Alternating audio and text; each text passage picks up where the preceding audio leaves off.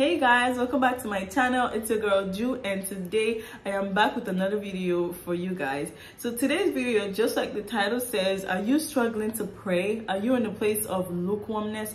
If you are, this video is hopefully going to help you to get out of that place and into a place of fervency and prayer and intimacy with the Lord. Okay?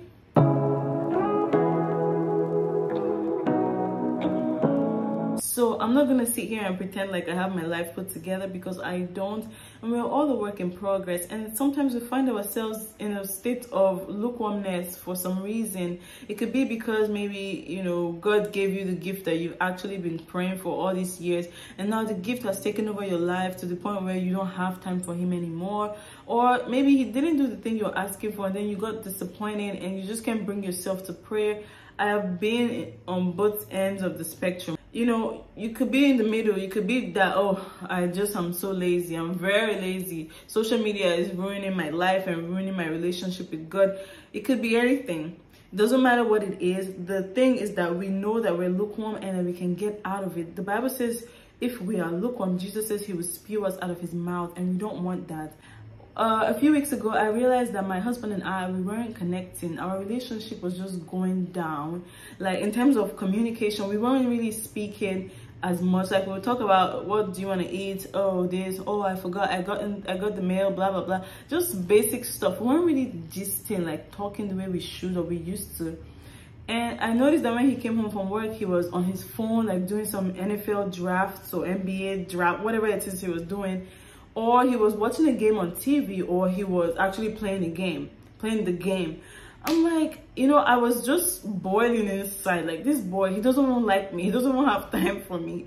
And then one day I couldn't take it anymore. And so one morning I woke him up from sleep. I'm like, bruh, wake up. I gotta talk to you. And I know he doesn't like that when I wake him up just to have a long conversation, especially when he's not ready to wake up yet.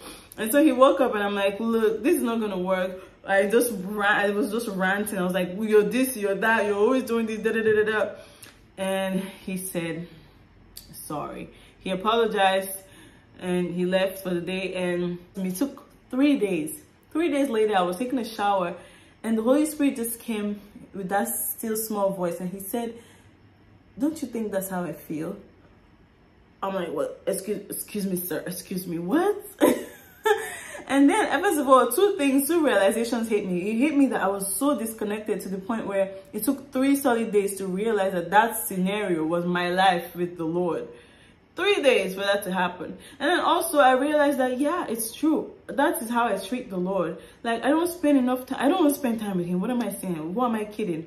You know, and I'm just about doing my own thing and living my own life. I'm always too busy to spend time with God. And I'm like, God, how did I even get here? How did I get to this place where I'm so complacent and relaxing and doing what I want instead of spending time with you? That's what triggered this video. I wanted to share with you guys the steps that I'm taking to make sure that I'm not in that place of lukewarmness again. And I realized that there could be a lot of people out there too that are struggling and that would need some help, you know, to get out of that place of lukewarmness. So the very first thing you want to do is acknowledge that you are lukewarm. You know, you have to be truthful to yourself. You can't lie. You can lie to everybody else, but you can't lie to yourself. You can play church. You can go to church. You can do all the services. If you guys have 3 services in your church, you can attend all of them, work in the choir, work in the ushering department, join prayer meetings. You can do everything, but deep down in your heart, you might be lukewarm, and you know it. It's not about the, you know, just doing the things on the outside, but it's more of the heart. Where is your heart? Is your heart where the Lord is, or is somewhere else? Have you been doing things out of routine, because, you know, people expect much from me, or you do it because you love the Lord? So come to that place of realization that I am actually lukewarm, God, and I need help. If you don't realize that you're lukewarm, you will not know that you need help. Okay, the second thing we want to do once we have acknowledged our lukewarmness is we want to find the why behind seeking God. Why do I need to seek the Lord? Why do I need to spend time with the Lord? What benefit does it have? What do I get out of it? What's in it for me? What's the point of this? Everybody's always yelling, spend time with God, spend time with God. is 5 minutes not enough? If I say my prayers in the morning, is it not enough? Why do I need to spend 1 hour, 2 hours? Why do I need to cultivate a habit of spending time with God? What is it about? You want to find a reason why. You want to have a reason, because if you don't think that if you think in your head that I don't need God, there'll be no motivation to come to the place of prayer. Someone said, we don't pray to God because we're proud. And I'm like, wait, hold up. I'm not proud. I love the Lord. I can never do without him. Then the guy was like, well, then why aren't you praying? Is that you're too proud? You think you got it all by yourself? You can do it all by yourself, so you don't think prayer is necessary? Or I don't know why you're not coming to the place of prayer, but you want to think deeply in your heart. Why did I become a Christian? What is the point of this? I heard someone say that, oh, you know, when people are always saying spend time with God, spend time with God, you're already one with God, so what are you spending time with him for? And this man that was saying this was a preacher, and I'm like, wait, what? Even Jesus, when he was on earth here, he was God, though. Mind you, Jesus was God in human flesh. He still went to pray to the Father. How much more we ordinary human beings? We need to pray to God. We need to spend, not just talk to him 5 minutes and disappear. We need to commune with him. That's where we get our confidence from. That's where we get our strength from. That's where we get the boldness to move forward. That's how we know that we can overcome things. It's not just by confessing things out of the Bible and saying it. If you haven't connected with the person that said those things, you are powerless. Have you guys seen a lion cub that wandered out of the pride and found himself somewhere else? Even an actual lion, like a grown lion, wanders out of the pride and is in the den of hyenas. I'm telling you, that lion they will eat that lion up. All the hyenas gather together, they will eat up that lion. You want to be in your own clan. That is where you get your confidence from, your boost from. So you want to be with the Father. He's the one that gives us our identity. So you need to spend time with God. I don't know if you've been in a place of prayer and you come out, you feel like you can turn water into wine. And spending time with God just makes me a better person. It gives me navigation and direction for life. You know, I need to grow. If I'm not spending time with God, I'm not increasing. I'm going to be decreasing in my relationship, in my walk, in my Christianity. You know, you want to spend time with God. Point number 3 to spending time with God is you want to schedule a time. You want to schedule a time. We're very busy in this world that we live in. Scheduling time for the Lord and with the Lord is very, very important. That way you put it in your calendar that at 7 p.m. every single day, I am going to be spending an hour or 2 hours in my closet talking to the Lord. That way, it doesn't matter what happens all through the day, or, you know, all the activities. Once it's time, as long as you're one of those people that actually keep to time and keep your appointments, once it's time, you bundle up everything and you go spend time with the Lord. If you say that I will pray today, I will pray today, if you don't have an actual time, you will never pray. I promise you. Trust me, it has happened to me before. I don't have a specific time and I'm like, yeah, I will pray when I get up in the morning. And then I get up in the morning and there is an email that looks urgent that I want to respond to. And by the time I respond to that one, there's 1,000 other things to do. Next thing you know, my day has started and I did not include God in my day. You want to schedule time, a time that is conducive or convenient for you. Maybe in the morning when you get up in the morning, or in the evening before you go to bed, but a time that you can actually focus, not a time when you're half asleep, half awake, a time that you can actually give to the Lord, just the way you give time to your tasks at hand. When you want to study for an exam, you study. You know, you don't want anybody to distract you. That's how you want to create a schedule and a time for God. Block out a time in your calendar and actually commit to that time. The Lord is a gentleman. I've realized he will show up at the time you told him that he should show up. The time that you say you want to pray, he will be there. If you're not there, he's a busy man too. He will go and do other things that he has to do. And I know people are like, what? I know the Lord's presence is He's an omnipresent God. He's everywhere at the same time. But there's also something called the manifest presence of God. I've experienced it before. What happened was, one time in my life, I was trying to, and my husband just got home.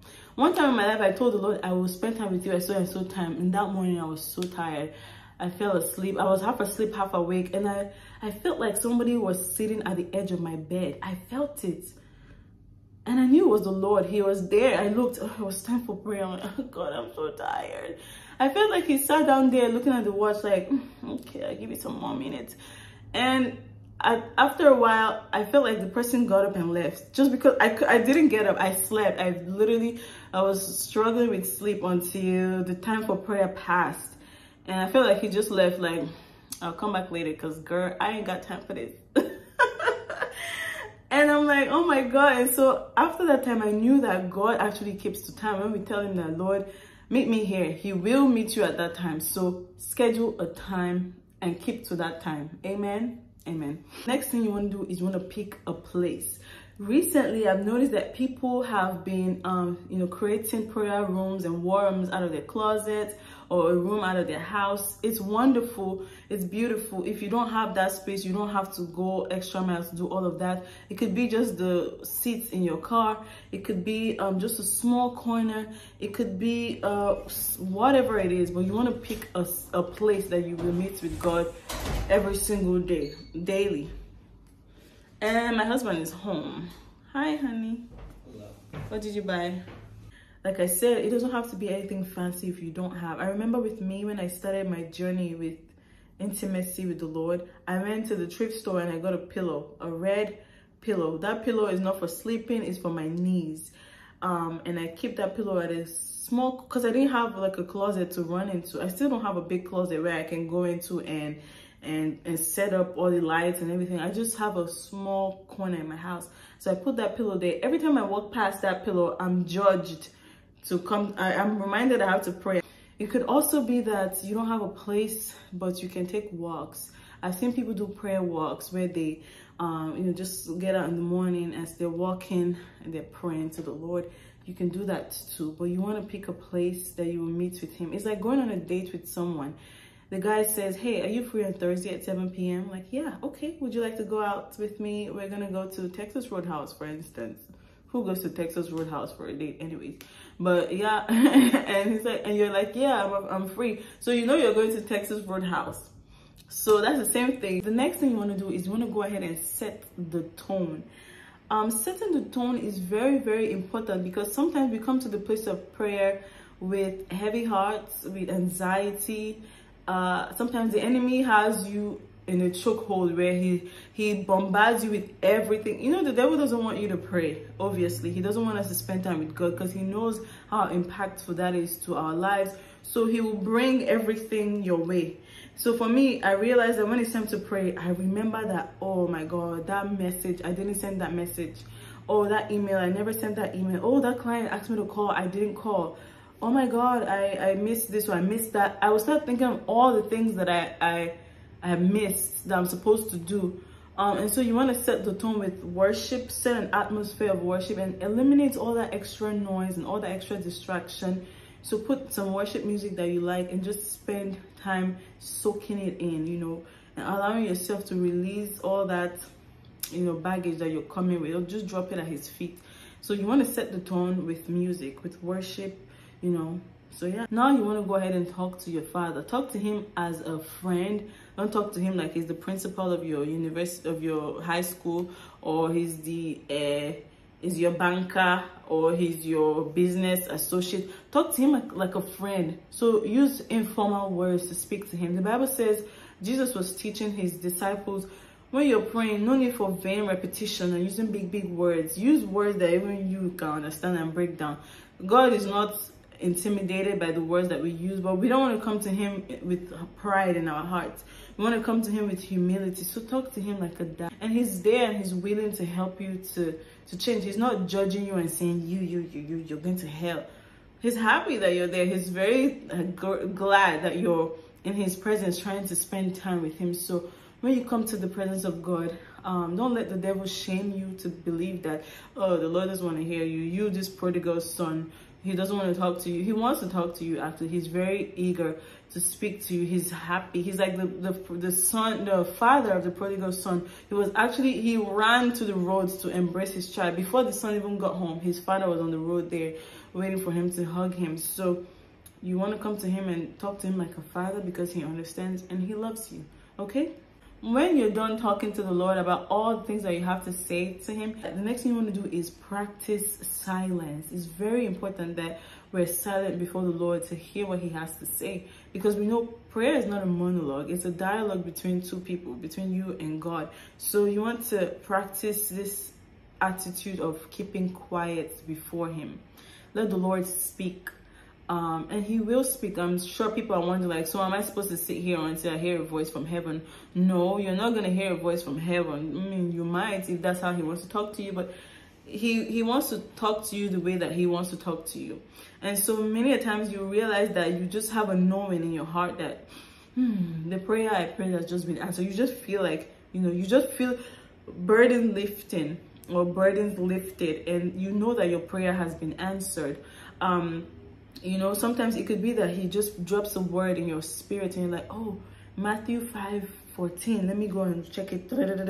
Oh, I am the light of the world. The city set on a hill is not hidden. Depending on what you've prayed about, sometimes he might ignore all the things you said in terms of requests, and he will do something different in your life. Sometimes you'll be praying for, Lord, I need a new car, I need a new house. And then he takes you to Proverbs and shows you how he wants to give you wisdom. You have to practice silence. If you're too quick to leave the presence of God, you will not benefit enough from the things that that he has for you. So you want to stay there and be quiet before the Lord. If you cannot hear anything, just maybe hum a song or just sing a song, or just allow yourself to let go and let the Lord take over you. And you will, over time, you will start to, hear his voice will become vivid and clear for you to hear. Amen. Now, the last point that I have for you guys is, after you're done doing all these things, obedience is the next thing. You want to obey, because the Lord is going to give you instructions. He's not just going to, okay, bye. He will give you instructions. And when the Lord brings instructions your way, the thing you want to do is you want to obey. Obedience is so key, because then you show him that you're actually serious with this journey and with this walk that you're having with him.